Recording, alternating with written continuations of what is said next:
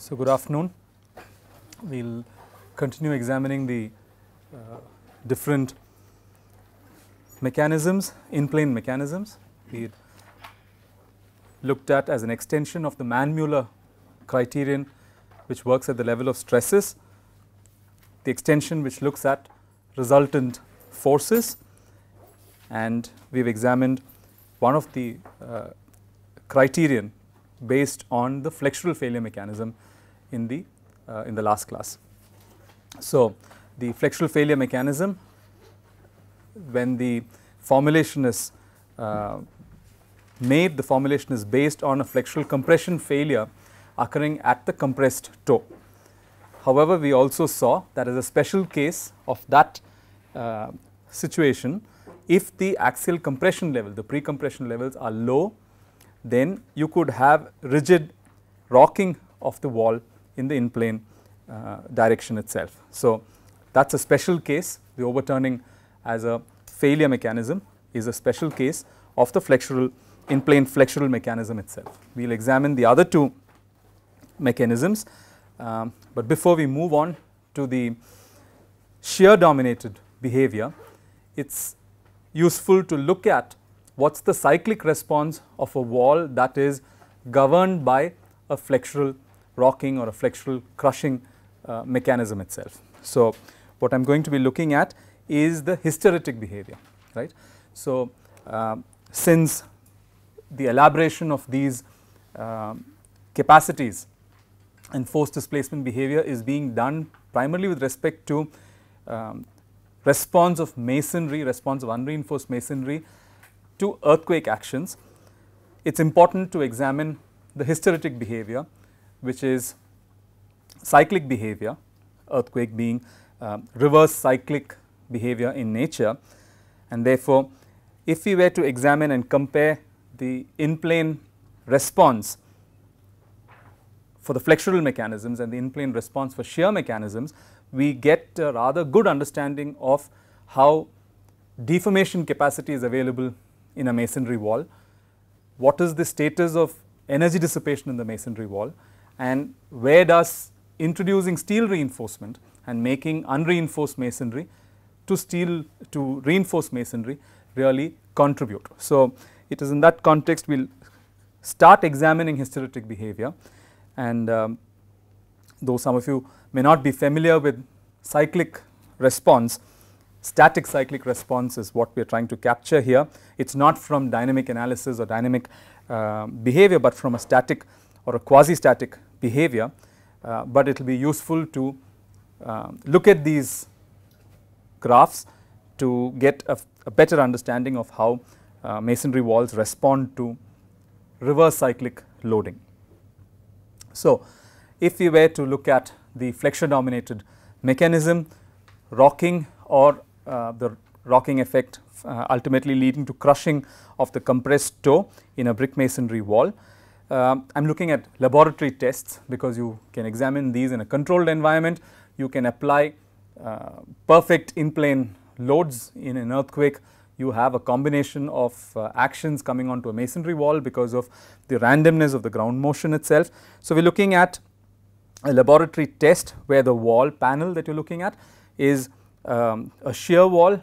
It is subjected to gravity loads. So, the actuators that you see at the top, the jacks that you see at the top are actually subjecting the wall to a desired level of pre-compression, and this is to idealize the gravity forces superimposed on the wall itself. So, if we were to look at this wall as a ground story wall in a multi-storied building, then I can regulate the pre-compression level based on what is the expected pre-compression level in the ground story wall.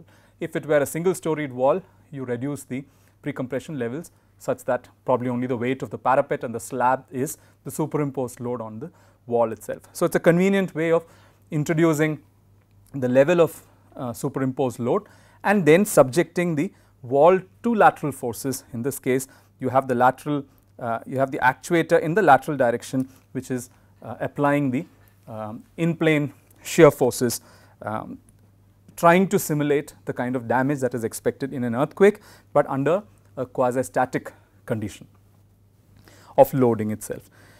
So, the wall has boundary conditions, you can fix it at the base, the top is free to rotate, and so you again are able to mimic the boundary conditions expected in a real building. If you want to prevent the rotations at the top, then you can create a setup which does not allow rotations at the top and takes you towards a shear deformation profile of the wall itself. But those are important choices that have to be made before such a test is carried out. So, when what you are seeing are tests conducted in our laboratory, you see a masonry wall. This was constructed using fly ash bricks, and as you can see, it is rather slender, meaning the height is more than the length of the wall itself, and typically we refer to walls as slender walls when the height to length ratio is greater than about 1.5. So, this is a slender wall that we are examining, and as you can see, the black lines that you see at the bottom are actually the cracks that have formed as the wall is subjected to the lateral force under the presence of gravity forces, and this is reverse cyclic. So, you go from the 0 position to a positive maximum, come back to 0 when you unload, and then you go to the negative maximum and come back. So, it is cyclic but reversed cyclic, positive and negative cycles, and that is why you see that the crack at the base, the black line that you see at the base on both the ends, the tension, the heel cracking is happening at both the ends with the reverse cyclic loading, and if the level of precompression is low, considering that this is a slender wall, you can even get the entire cross section that can get cracked, and depending on the precompression level, again you might get a shear sliding failure, or you might get rocking of the wall itself. So, this is a wall that underwent rocking, and the hysteretic behavior which is captured from the experiment. You get the cyclic response of the structure of the wall, and then we look at an envelope curve across over all the cycles that the wall is taken through. So, the thick black line that you see here, the thick black line that you see in the positive quadrant and the negative quadrant is the envelope curve. That is the envelope of the overall response and represents the force displacement behavior in the positive cycle and in the negative cycle, and typically we look at either both or an average of the two, or the positive curve and the negative curve, whichever is the absolute maximum of the response itself. So, what we are actually observing here is a wall that has undergone rocking. Okay. There are a few aspects that you need to understand from such a hysteretic curve. What you are seeing is force versus displacement. So, from the envelope curve at the maximum displacement versus a sort of a yield displacement that could be defined, and defining what is the yield displacement of the wall is something that is subjective, empirical. It could vary depending on the method that you use to establish what the yield displacement is, because you do not see very clearly, like in reinforced concrete systems or in steel systems, the formation of the phenomenon of yielding is not seen so clearly in a material like masonry, and therefore it becomes subjective depending on the method that you choose, the estimate of the yield displacement itself. If you were to make an estimate of the yield displacement and then look at the maximum displacement that the wall is capable of resisting, and I have if I have now a ratio of the maximum displacement to the yield displacement, the ratio gives me an of the displacement ductility of the wall itself. So, from the envelope curve, it is possible to get an estimate of the deformation capacity of the wall quantified in terms of ductility available in the wall. 2, if you look at each loop, which is the force displacement excursion in the positive and the negative, and if you look at one excursion, the area under the curve is representing the energy dissipated in one cycle. Of course, in the elastic cycles you do not have energy dissipation, and as you start seeing damage in the wall, that is when cracking is occurring and there is energy dissipation. So, particularly in the inelastic cycles, in each force displacement loop in a cycle, the area under the force displacement loop is the energy dissipated. When you look at flexural rocking mechanisms in comparison to shear dominated mechanisms, there are two things that are typically observed. One is that significant deformation capacity is available in the wall. That is, since the wall is rocking, okay, and if the precompression levels are low, it can continue to undergo rigid rocking. If the precompression levels are high, then you can get flexural compression failure at the compressed toe. So, in this particular mechanism, because of the rocking behavior, deformation capacities or the ductility that is available in the system is significant. Okay. For an unreinforced system, this is the maximum displacement ductility that you might get. And if you actually qualitatively look at the graph, you can see that delta max is about 3 to 4 times the yield displacement. Okay. So, your question was in the case of significant precompression levels, failure in a flexural mechanism is expected by the crushing of the compressed toe. Yes. So, what typically would happen in a reverse cyclic scenario is that one of the toes would reach crushing failure at the beginning of a cycle that is taking the wall to the maximum displacement. So, with that we have to stop the test because we have seen failure in the wall, and we do not bring it back because then it causes instability due to one end already crushed and symmetry lost in the wall. So, typically that is observed in the figure that we have been seeing in the other class. You see that the crushing failure is always at one end. So, we stop at that point as far as the test is concerned. So, what I was mentioning earlier is that if you look at this graph qualitatively, you will say that the maximum displacement is 3 to 4 or even more than the yield displacement. Okay. So, depending on the typology of masonry, this ratio can vary, and we are not immediately examining this number, but I would like you to keep in mind the fact that the displacement ductility is significantly higher when you have flexural rocking mechanisms in comparison to shear mechanisms. The second thing that you see is, of course, we have not compared this hysteretic behavior with any other mechanism, any other hysteretic curve particularly dominated by shear mechanism, but what you observe are these loops of hysteresis are rather narrow loops, okay, are rather narrow loops, implying that the area under the loop is going to be small, and the energy dissipated, if you were to estimate what is the area under the loop for a force displacement curve, you will see that it is small in comparison to other mechanisms, or if you were to reinforce a wall.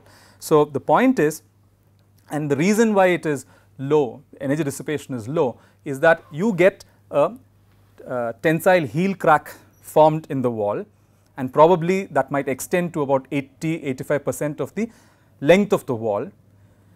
And if the wall were not going to crush at the compressed toe, then the wall is simply going to go rocking back and forth. There is no possibility of energy dissipation in the wall. It is already a pre-formed crack plane that you have, and it is just going rocking along that crack plane. There is no further inelasticity occurring in the system to dissipate energy.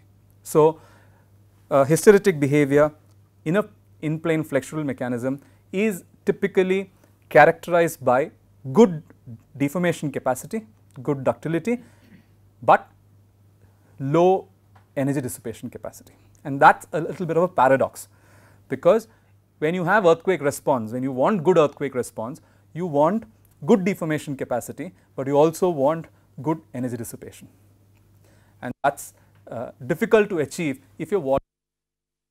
That is why once you reinforce your wall, it is then possible for you to achieve the deformation capacity, but also have good energy dissipation. So, unreinforced masonry in earthquake applications does not make too much of sense, because you will not be able to achieve these twin requirements for good earthquake response. No, energy dissipation is the input energy into a system during an earthquake has to be dissipated by way of formation of damage, right. A system is able to absorb the input energy and convert that input energy into something, because that energy, if a large energy is input into the structure, it has to find a way of losing that energy or converting that energy into something. If you have a wall that is capable of deforming inelastically but not failing, not reaching any failure mechanism, that is a successful system, because you are able to dissipate energy and yet remain stable for that is ductility. So, you have deformation capacity, but deformation capacity alone is not sufficient, because there is input energy into a system and you need to be able to dissipate energy, which is the earthquake energy that is input into the system from the ground. Now, rocking is good, but if you look at the hysteretic curve for rocking, it is typically a thin curve. You are not able to dissipate energy by rocking alone. You are able to get the displacement capacity, the displacement, good displacement behavior, but you are not able to dissipate energy. You need to achieve both. Yeah. Okay. So, let us keep this in mind and come back when we examine the shear deformation behavior itself. Okay. Let us move on to the in-plane shear mechanisms, and the in-plane shear mechanisms of interest to us in the in-plane direction. There are two major shear failure modes that can be identified as independent shear failure modes. However, life is not so straightforward. We can have a combination of failure modes, and that is a problem, because it can start making it difficult to have clean closed form solutions for each mechanism. When you have combined modes, it becomes a problem to work with these expressions. However, this is a good starting point. So, the two shear failure modes are the diagonal cracking mode.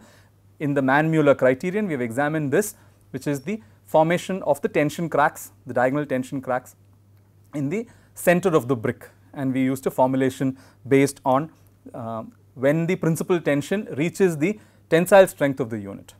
It is based on a similar approach. Diagonal cracking is occurring when the principal tension reaches the tensile strength of masonry. So, that is your first mechanism of shear failure. The second mechanism of shear failure is what we have seen earlier, the shear sliding failure, which is expected to occur at a bed joint. There will be a critical bed joint, and typically you are looking at the bed joint that is which has the maximum precompression level, typically where the maximum demand is also coming, and therefore it could be the first bed joint level or the second bed joint level, or so on. So, shear sliding is the second criterion. Now, this criterion is what you would, this failure mode is what you would link with in the Mann-Muller criterion, where we had the failure of the mortar joint. We had a formulation based on the Mohr-Coulomb criterion, where the failure of the mortar joint was one of the failure modes. In fact, the first failure mode that we looked at was the Mohr-Coulomb criterion. Tau is equal to cohesion plus mu into sigma. The shear sliding criterion can be defined with respect to that sort of a basis. So, these two failure modes, of course, as I said, mixed modes are possible, and you will see a body of literature that tries to understand how to capture the capacity and the failure mechanism if you have a combination of modes. You will typically have a combination of modes. You will get it does not mean that right from the beginning of the lateral force displacement, force displacement behavior of the wall, that is always going to be shear sliding dominated or diagonal cracking dominated or flexure dominated. It might begin in one, you might get tensile heel cracking, area of cross section reduces because of the cracking of the critical section, and then depending on the axial stress levels, you can also see a change in the behavior of the wall. So, this is quite possible that you get mixed modes. However, with respect to the diagonal tension failure, again you can have two mechanisms. If the crack is actually splitting the stone, splitting the brick, you can have the line crack, and then if you have the crack not splitting the stone but actually following the joint, you will have the stepped failure, and here the criterion that matters is the joint shear strength versus the bed joint strength versus the unit strength in tension itself. So, this is a further aspect that needs to be considered as far as the diagonal cracking mechanism is concerned. So, extending the Mann-Muller theory and then using it with respect to these force resultants, the criteria to define and have a closed form expression for the two shear failure modes are the maximum principal stress criterion, where we are saying that the maximum principal tension, when it approaches the tensile strength of masonry, you get diagonal cracks, and the other failure criterion is based on the Mohr-Coulomb criterion for explaining the joint sliding that is occurring in the masonry wall. So, we will examine the formulations based on these two criteria, the first one being the maximum tensile stress criterion. Here, if you look at masonry panels that are subjected to both shear and compression, it has been demonstrated that the shear strength of the panel is reached when diagonal cracks are formed, and diagonal cracks are formed typically from the center. And again, I make reference to the Mann-Muller criterion, where we were looking at the tension cracks in the brick unit forming at the center, and we had to take into account the dimension of the brick to be able to change the shear stress defined at the joint to the shear stress at the center of the brick unit. So, similarly here, typically this sort of a failure mechanism sees the onset of diagonal cracks at the center of the panel, and these are diagonal tension cracks. They are due to shear tension, which means we can actually use a principal tension criterion to estimate the lateral force required to cause this sort of a failure mechanism. So, we are talking of a combination of shear stress developed because of the lateral force in the presence of a normal stress, an average normal stress in the wall, sigma z and tau xz, assuming we are talking of the xz plane itself. The hypothesis in this particular criterion is that shear failure is occurring when the principal tensile stress reaches a value of the tensile strength of masonry. Now, again, with respect to the Mann-Muller criterion, for the Mann-Muller criterion we were talking of the tensile strength of the brick unit, but here we are interested in the tensile strength of the masonry, right. Now, what is the tensile strength of the masonry that is relevant in this context? We are talking of a value that can be established with a test like the diagonal compression test. The diagonal compression test was used to estimate the shear strength of masonry, but in that context I was mentioning that the strength FTU that you estimate from the diagonal compression test is also referred to as the conventional or referential tensile strength of masonry, right. So, this is the sort of value, an estimate of the tensile strength of masonry that we are talking of, because the failure is in the principal tension itself. So, with this in this context, if you examine the Mohr circle, the state of stress in the wall tau xz versus sigma z, tau xz in the shear stress and sigma z the normal stress, gives us our principal stresses sigma t and sigma c, principal compression, principal tension. This estimate of sigma t is what we require. We equate that to the tensile strength of masonry, and we have a criterion. So, the principal tensile stress itself here, sigma t is the principal tension. From the Mohr circle you can estimate what is the actual value of sigma t itself, knowing the value of the shear stress and knowing the value of the average normal stress acting on the wall. This is then equated to FTU, that is the tensile strength of masonry, the assembly masonry itself. So, this is the criterion that we use. Now, of course, the previous expression was defined in terms of stresses, but we are talking of being able to do this in terms of force resultants, and therefore, we need to now transfer from the state of stress to the force resultants, especially to define what is the ultimate lateral force capacity of the wall if it were to fail in a diagonal tension criterion. So, since this crack occurs at the center of the panel, we are interested in looking at the stresses defined at the center of the panel.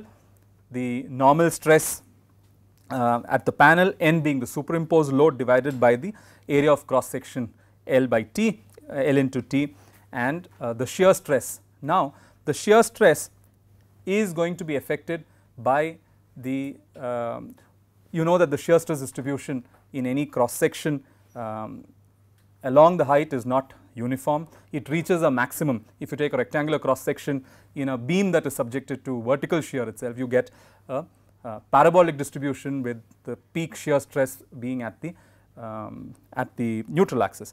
So, the shear stress distribution is not going to be uniform. So, working with the average shear stress is tricky, because the average shear stress might not be able to give you a value that is close to the value for which cracking is going to occur.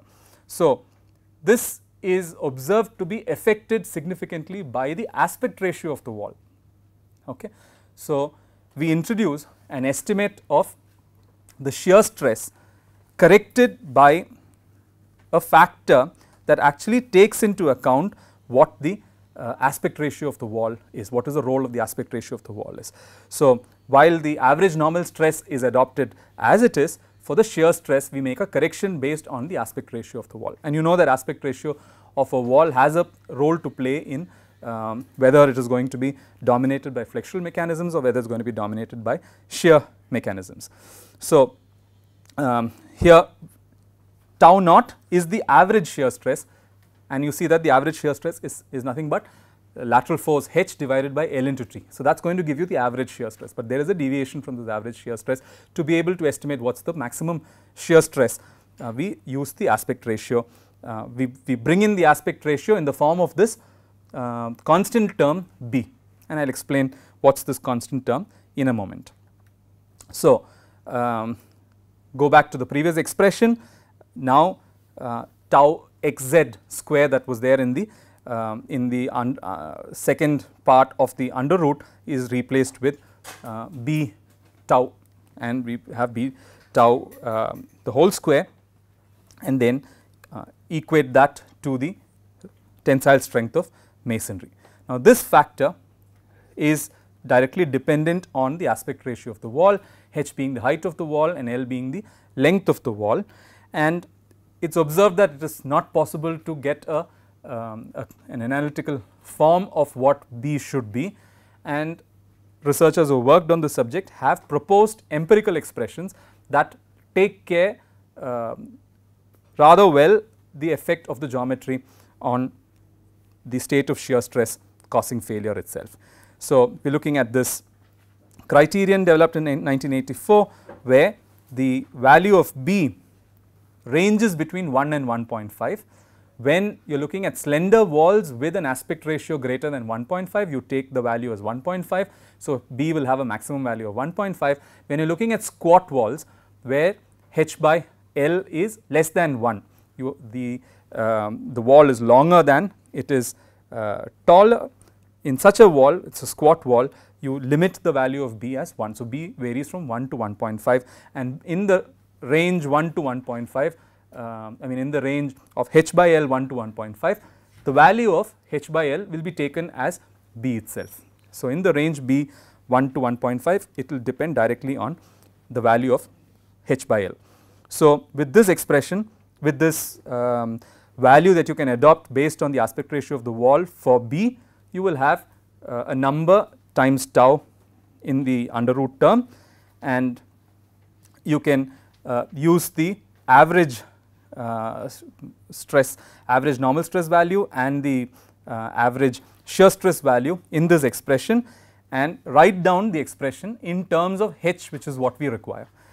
In the first expression for the failure governed by the toe crushing, we had the expression in terms of the ultimate moment, but knowing the height of the wall, you can estimate what is the lateral force corresponding to the ultimate moment. In this expression, again we bring in h into the expression, and therefore you can write down the final expression in terms of h,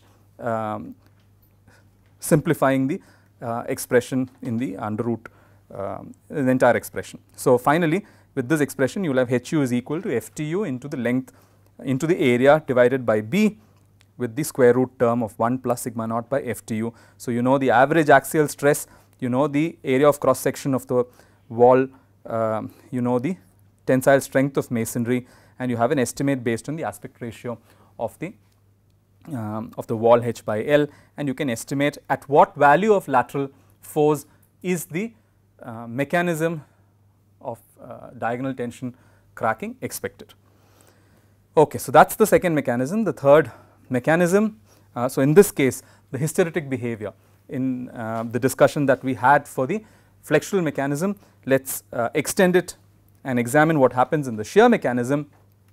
We typically see two important things. This is again a test that was conducted by one of our master students. The wall was made out of blocks, it was concrete blocks.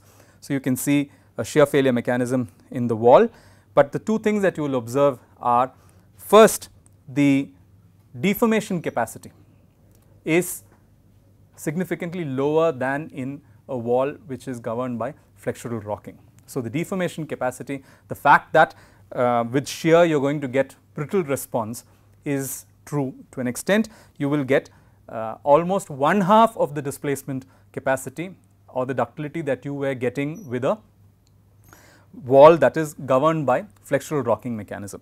That is the first point. The second aspect is you do get energy dissipation which is more than what you would get for flexural rocking. Now, if it is an unreinforced wall, you are going to have one single crack that propagates and becomes the surface on which the sliding is going to occur and can dissipate a limited amount of energy. With reinforcement, you can have multiple cracks, multiple shear cracks that can actually help dissipate more energy. So, the point that you need to note is, with respect to the in-plane flexural rocking mechanisms, displacement capacity is lower for shear dominated mechanisms. Almost 1/2 is what you would get, and the energy dissipation is comparatively higher in this mechanism compared to the rigid rocking mechanism of in-plane behavior. The behavior is therefore brittle in this particular case. Okay, let us examine the third criterion. The third criterion, as I said, is an extension of the joint failure, motor joint failure criterion that we examined under the Mann-Muller set of expressions. So, we are examining again the normal stress and the shear stress as average stresses, but what is important is, as far as this criterion is concerned, we have to examine the shear strength coming from only the compressed zone of the wall, which means part of the wall has already cracked, and that may be tensile heel cracking, right. We were talking of mixed modes. So, it is not like right from the beginning you are going to have shear sliding occurring in the wall. Given geometry and given the level of stress, axial stress, it is not likely that you have one governing mechanism. So, let us say you have a wall which is subjected to lateral forces and axial forces, and as I mentioned yesterday, tensile heel cracking is a serviceability criterion, right. It is not an ultimate condition. So, tensile heel cracking might happen depending on how much axial stress is acting on the wall. Once that has occurred, the compressed length of the wall that is available for equilibrating the lateral force and the gravity force is reduced. It is on that you will have to calculate the shear capacity if you are considering a Coulomb type criterion, right. And in the earlier situation where you are looking at the diagonal tension failure, the calculations were being carried out at the mid height of the panel, in the middle of the panel. We do not have heel cracking at the middle of the panel, we have heel cracking at the bottom of the panel. So, this is a criterion where one has to be careful about what is the length of the compressed zone in your estimate. And to reflect the importance of it, I will just show you that codes, when they look at estimating the shear capacity, always work on neglecting the zone in tension and keep only the compressed zone to estimate the shear strength of a wall. So, I am just examining couple of them, the Eurocode format, which is of course based on a different approach in terms of design with respect to the IS code. In the Eurocode, the shear strength of an unreinforced masonry wall is estimated as the shear strength per unit area of masonry. FVK is the notation for the shear strength of masonry that is used, multiplied by the estimate of the compressed length of the wall. So, to check whether a wall has started cracking, you will need an estimate of whether the combination of the lateral force and the gravity force can cause cracking, and what is the eccentricity, and then how much do you reduce the compressed length of the wall itself. I am just flagging this off because it is an important aspect as you use these equations to estimate the strength according to the Coulomb type failure criterion. So, code in this particular case gives the shear strength, the characteristic shear strength of masonry as being the shear strength per unit area into the length of the compressed zone into thickness, so the area of the compressed zone itself. The shear strength itself, shear strength of masonry itself actually follows nothing but the Moore-Coulomb criterion that we have been talking of even earlier. So, FVK in this particular case is nothing but FVK naught plus 0.4 into sigma d. So, this is really of the form shear strength tau is equal to cohesion plus mu into friction coefficient. So, this is really of the form that we have seen earlier, tau is equal to C plus mu into sigma, which means FVK naught is really the shear strength of the joint when there is no axial compression, which is nothing but cohesion itself, the bond. So, FVK naught is bond, FVK naught is nothing but C, and then the contribution from the friction depends on the level of precompression. So, sigma d is the average normal stress on the compressed area. Now, if the compressed area is less than the total length, then the stress can increase, the normal stress can increase. So, the sigma d is defined on the compressed area, and 0.4 is the value that codes typically use for brick masonry friction coefficient. It can be higher in reality, but 0.4 is a value that is used in the definition of a characteristic shear strength of masonry itself. Of course, codes also put a limit on this value, when you might get a higher value of the shear strength per unit area of the material, but it is standard practice to limit this particular value, and there are different ways in which this can be limited. Some codes go empirical, some codes link it to the tensile strength, the compressive strength of the unit. In this particular case, you see that it is about 0.065 times the compressive strength of the brick unit. It's just some information that will complete the picture here. The IS code, what does the IS code do? Mind you, we are working on permissible stresses as far as IS 1905 is concerned. So, IS code defines the permissible stress, the permissible shear stress, which you will then compare with the level of shear stress due to the combination of loads in the structure itself, and in this particular case the code uses a value of 0.1 plus Fd by 6 in this case, and again you have a limiting value for the permissible shear stress. But here Fd, the value of Fd is the compressive stress due to the dead loads, and this is to be calculated only on the compressed area, which means we are neglecting the tension zone. And if you actually look at the form of the expression, again coming from a Moore-Coulomb criterion, Fs is tau, 0.1 is the cohesion.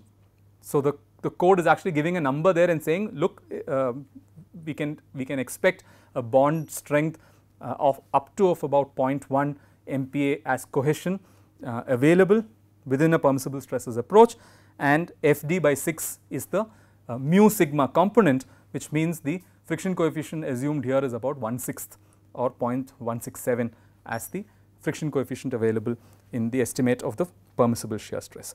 So, this is the standard, the Coulomb type criterion is the standard approach that is used for shear strength estimate in different codes across the world.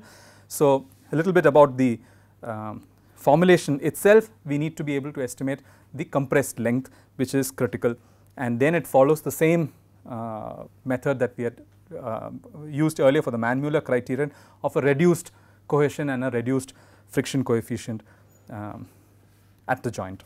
So, we are looking at a wall where the compressed length is now less than LC is less than L, and based on a linear distribution of stresses, we are not assuming that the distribution of stresses starts becoming nonlinear, because the failure is happening due to sliding shear, and we are not at a situation where there is plastification at the compressed toe because of flexural compression. And so, the assumption of the distribution of compressive stresses as a triangular distribution is a valid assumption here.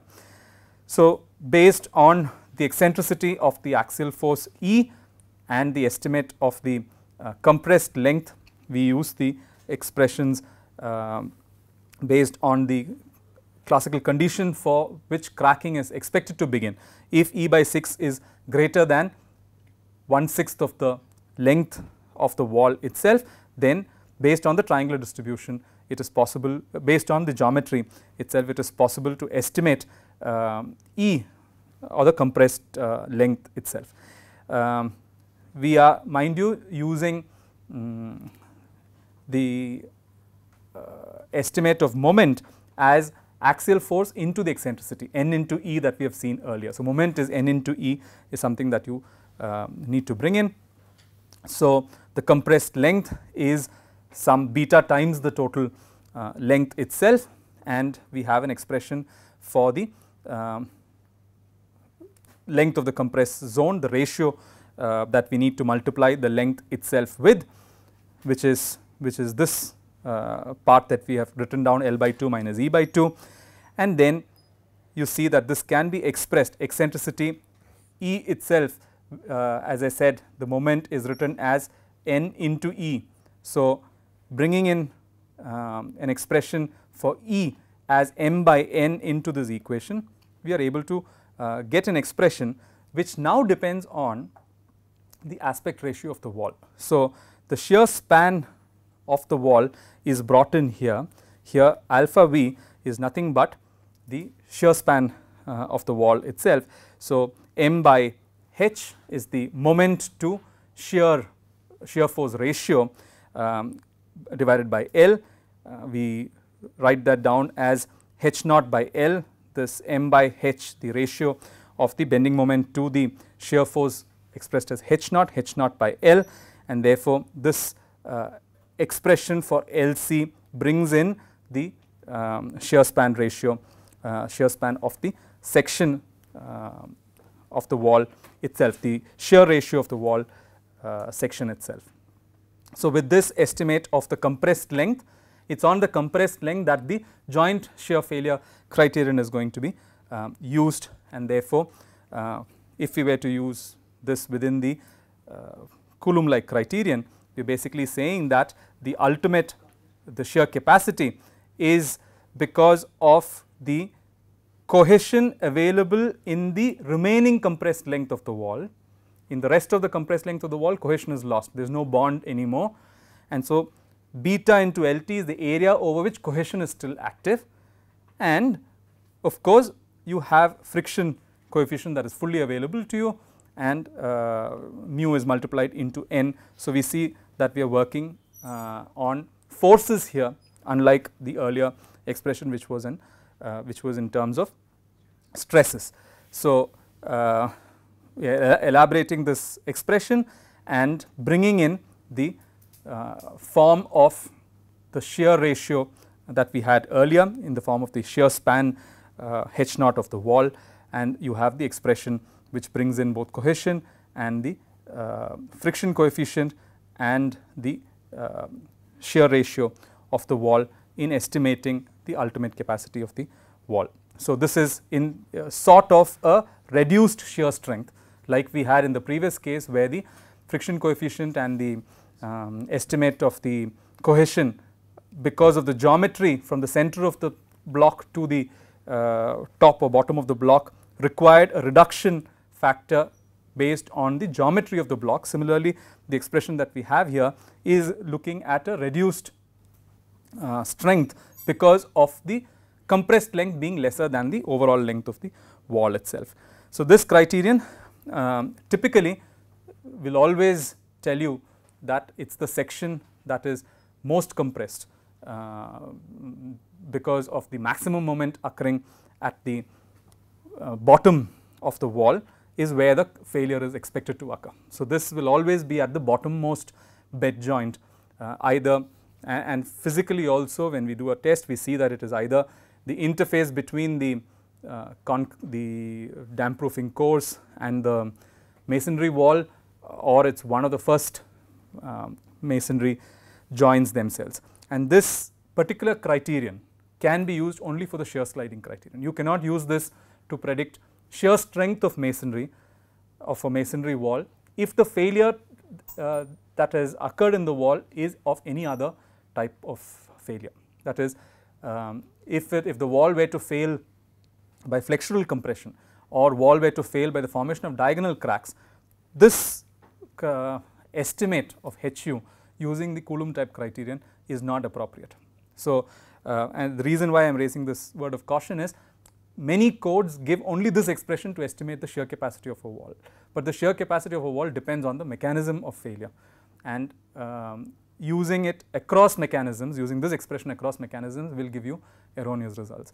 So, I just flag that off and then close by therefore looking at, having examined 3 different failure mechanisms, what is the shear force axial force interaction for a given masonry wall for different levels of axial force acting on the wall. So, like we had the Mann-Muller criterion then defined, then used to define the failure domain as far as shear stress, normal stress was concerned, we do the same thing for lateral force H and axial force N, and you actually have 3 different zones: the sliding shear zone, the diagonal cracking zone and the flexural failure zone.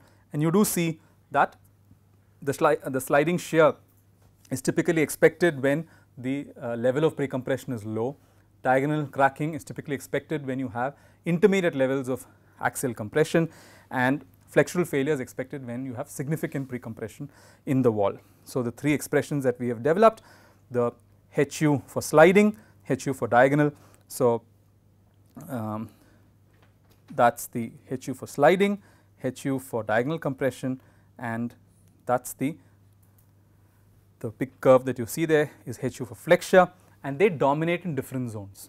So, if you were given a single panel of a known aspect ratio H by L, known boundary conditions, because now when we are talking of alpha V directly brings in the effect of whether the wall is going to be bending in single bending cantilevered profile or double bending shear profile, because the shear ratio, the shear span is going to change. H naught will change, the bending moment to lateral force ratio will change depending on whether you have a shear deformation profile or a cantilevered profile. So, if I know the overall dimensions and then estimate H by L, I know the thickness of the wall, I know the boundary conditions. So, I know whether it is going to be in double bending or single bending, and then if I have material properties like compressive strength of the masonry, tensile strength of the masonry, cohesion and friction coefficient, and I know the level of axial stress, average axial stress, I have a close formed way of estimating in what mechanism should the wall fail and at what value. So, I come to this interaction where axial force is increasing on the x axis. If I know the axial force corresponding to the average level of axial stress, I will be able to estimate, okay, so if I am somewhere there, I can go and estimate that the axial, the shear capacity of the wall is so much kilonewtons and the failure is expected to be in diagonal cracking. You could also be somewhere in between the two, you might lie somewhere there or you might lie somewhere there, but which means that your estimates can actually overlap. You are not very sure whether it is going to be one mechanism or the other. You can have those boundary issues, but you can also have mixed modes.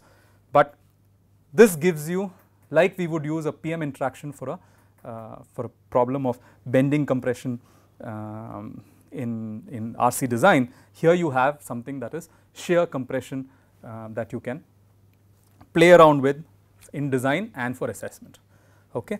So, with that we come to the end of shear capacity for in-plane actions, and we will be looking at PM interactions that can be developed for the unreinforced masonry, which will be of use for us later in design of reinforced masonry walls. So, I will stop here.